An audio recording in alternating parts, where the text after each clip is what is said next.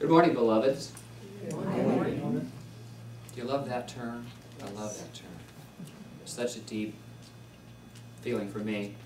Because when I say that, I don't say it with anything less than total sincerity. Because I've learned to be more present with my life more of the time, and therefore I don't falsely declare, hello, beloveds. There's a difference in how we approach our lives. This morning my lesson is titled, The High. This whole month has been about expressing the balance and the nature and the beauty of life. And so every week has been another chapter in our evolution towards this day of the high. So I begin with a quote by Joseph Campbell. Listen to this. Suddenly, you're ripped into being alive. And life is pain. And life is suffering. And life is horror. But my God, you're alive and it's spectacular. It's spectacular.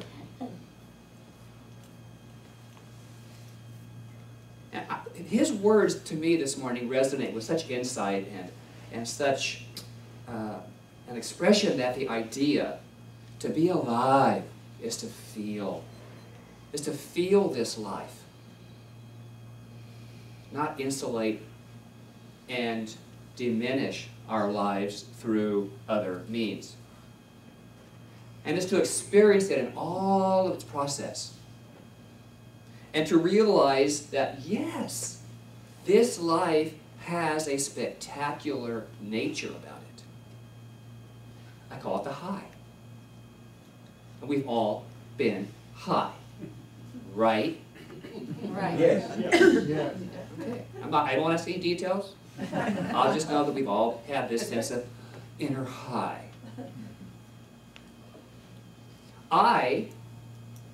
In the high time of the 1960s, that's when I was morphing into adulthood. I think I still am, but I hope so. Well, that's a period that saw a lot of changes, didn't it? It's a great amount of personal expression as a society, and we had, it was a time of peace, this peace, even though there seemed to be a lot of non-peace going on with the Vietnam War. There were love-ins. What was that? A love-in. I can call that a love-in today, here. But then it was a love-in out there, in all sorts of forms and fashions and functions. There were love songs.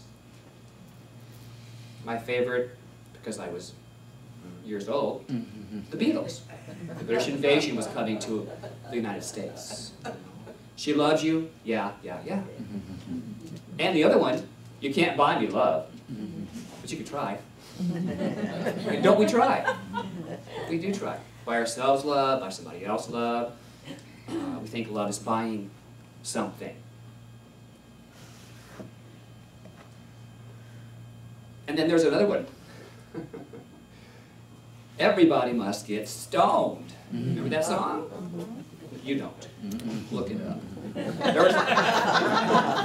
Google it. There's the Rolling Stones, you know, and so it's all of this idea that this cultural evolution, revolution that was happening then. And it was pretty tumultuous, I would say. But why I mention that today is because we go through that in our own lives. Maybe every day, a little bit. There's a tumultuous part of us. There's a gurgling, a changing, an inner action that tries to express out. And it's our inner self, our inner knowing, needing to evolve.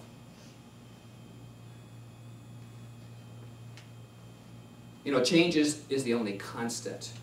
And I've said before, maybe last week, I said, you know, change happens while and life happens.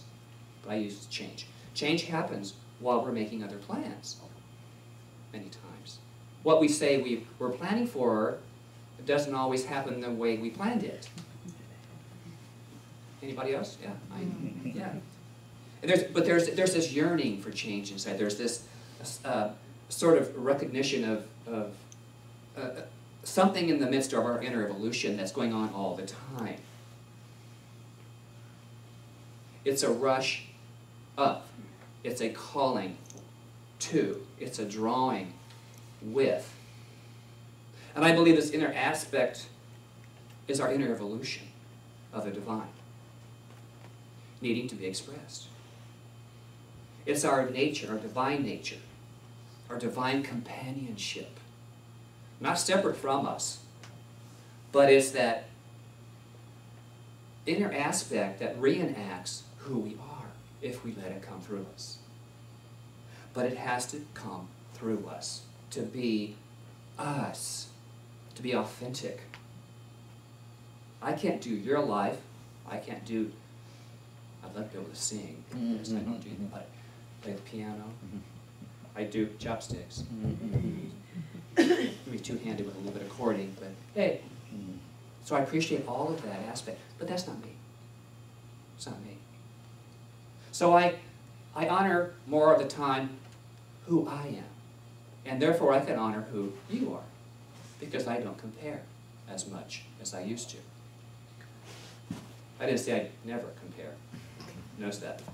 But there's less of a getting stuck in the comparison.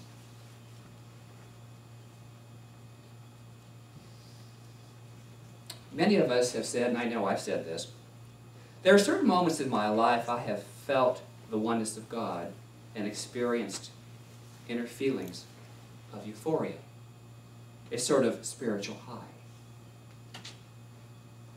And I talked with people in classwork here at the center who said, you know, I had this moment where I was just so in the oneness. And I want that again. I explained it to this person, this student. I said, now, back in the 60s, there was when the drug kind of induced high, I have a close acquaintance who chose cocaine. And that first rush is why he kept coming back. It was never that good. I'm glad he told me that. I've never had the urge to do that. This is truth. And so but what I know about spirit is it's a rush that keeps on giving. And we can be in it more of the time, the more we call upon that part of ourselves that says, here I am. It doesn't go anywhere. It doesn't go anywhere. We can dull it. We can inebriate it. We can drug it. We can busy it. And we could push it away from us. Push it away from us. But it's always with us, as us. The only thing it requires is recognition. The spectacular sense of who we are is a oneness felt. It's a oneness that we feel. So this morning, I offer a prescription for us. A spiritual medication, if you will, that forever maintains our high. It's 4 letters. We've said it many times this morning. Love. It's love. And I have created an acronym. You know how we like acronyms here, because it helps me to remember, and hopefully you as well. L, live in harmony. O, operate as if. V, value. And E, express with enthusiasm. So to live in harmony, the L of love, live in harmony with your spiritual nature. And what I know about that is what is true for you is true for you. It may not be what you see in the world, or it may. But what's true for you, the spiritual truth, is not what's many times showing up in the world. And it was brought up today with the experiences in Santa Barbara and some of those types of things. We wonder, well, where does that come from? How does that come about? Why do we even have this? Because people are, we in consciousness, we as a collective consciousness, there's a little fear going on. And so it tends to show up in the world. And so we know more peace and harmony and love for us, beginning with us, and that's what we put out in our world around us. And how much better is your own family when you express more love? Then, hey, smack, smack. There's a different result. Well, some Italians, yeah.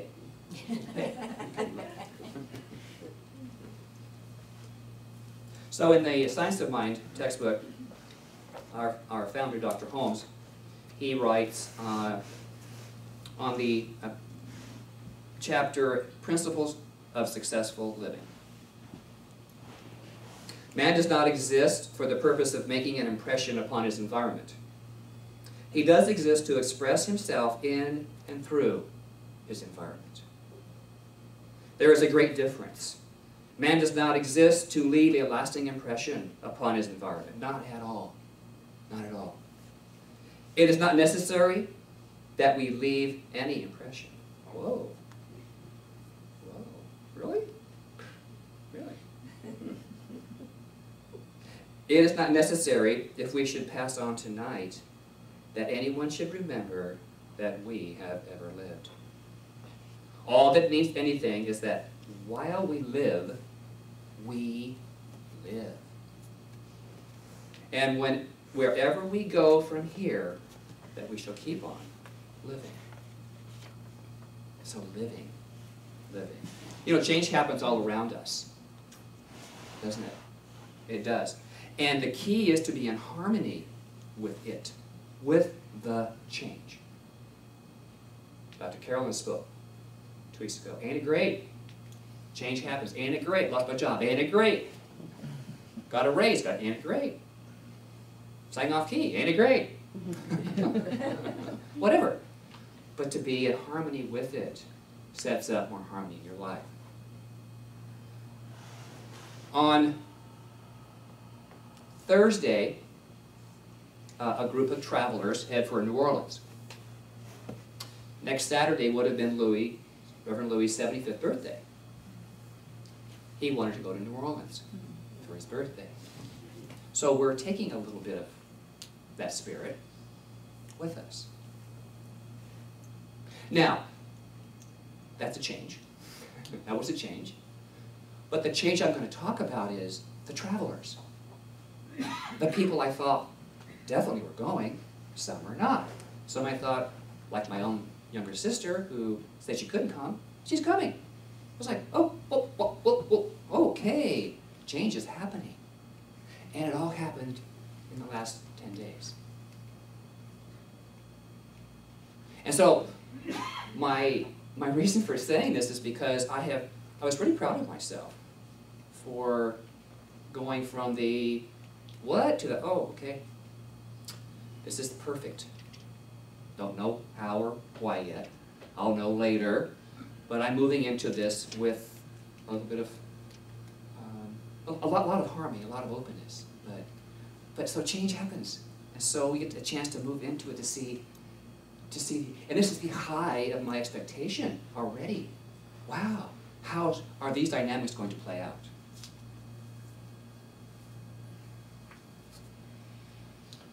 The O in love. Operate as if.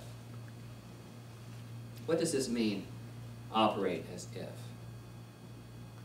Put on the mantle of the idea, of the belief, of the expectation you want. You want to be healthy, you want a better body. Simple. Don't eat the donut, eat the apple. Don't sit in your chair and go play with your Wii or whatever, you know. Get up and walk. Go on the block. I mean, it's little things that set up our intention, that validate our intention. See, every intention needs a little bit of validation, I believe. Act as if. Act as if. Move into the mindset, consciousness of whatever it is you say you want. You want to learn music. You've got to take a lesson, or you have a parent or two that knows how already and they can teach you or whatever. But you move into that, but you have to take action. Focus on your goals and your visions and your desires that you want to live. You know, there are times in my life when I didn't pay attention to those things. And you know what? It didn't come out as I expected.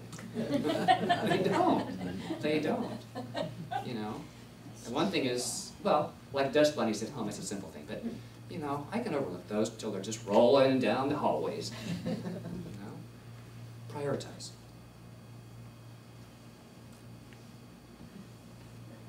Ernest Holmes tells us, it's in the chapter on the indivisible whole, W-H-O-L-E. We should never hesitate to say that we know the truth, because we do. For the realization of the unity of God and man is the truth. We simply need a greater realization of this idea. Well, how are we to get it? Only by penetrating deeper and yet deeper into our own divine nature. Pushing further and further back into the infinite. Question, where are we to do this? His answer, there is no place except within that we can do it. No place. I can assist you in knowing for you. I can offer some tools and some forms and some different practices. But you have to do it. We each have to do it. We have to take action and work out what's going on inside.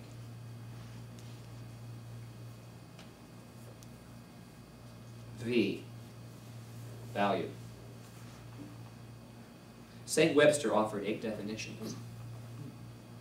I chose number 6, B, because it fit. Value.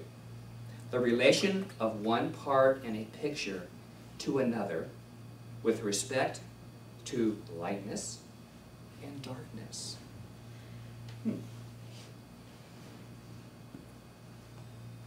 Lightness or darkness. How do we see our light? Do we see it dark? Gray? Sometimes.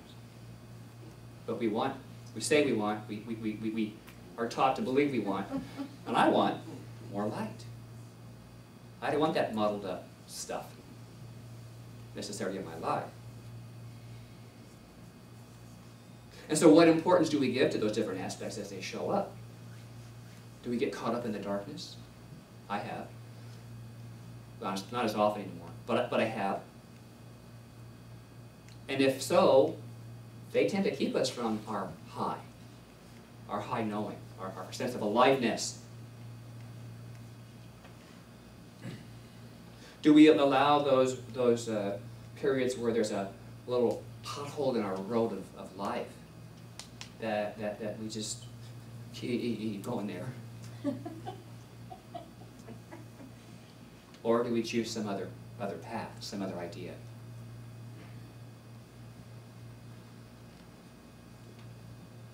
I used a lot of Ernest today because I loved Ernest. He just fits so well in my lesson today. So I have another Ernest for the V for value.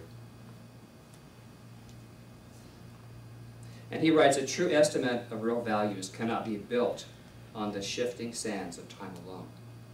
In the long run, the merciful will obtain mercy, in the long run, we shall reap as we have sown. So it's whatever we choose to move to and through and on, that is gives us our result in our life. And so whatever result we have, probably we should say thank you, because it moves out of that darkness into the lightness idea. Gratitude lifts up. Shame, blame, and other stuff keeps us stuck down low. E, express. E.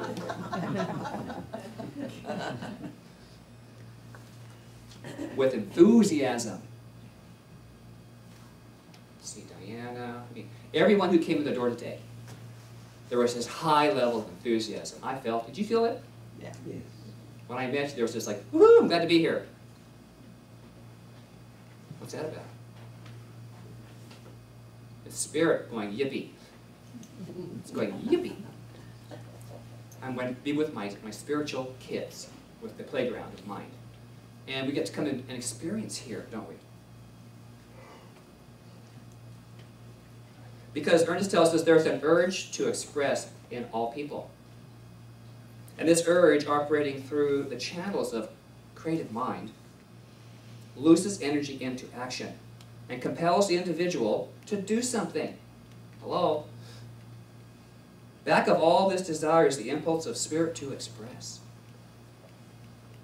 In us, you and I, this impulse must express at the level of our consciousness. So, beloveds, suddenly, you're ripped into being alive.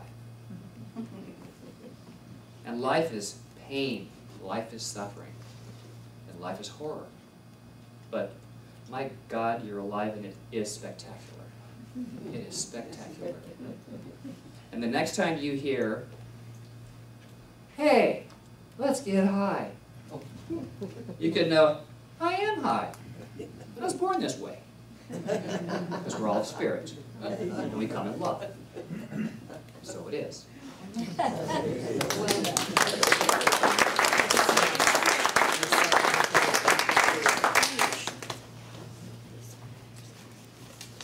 So, would the ushers please come forward?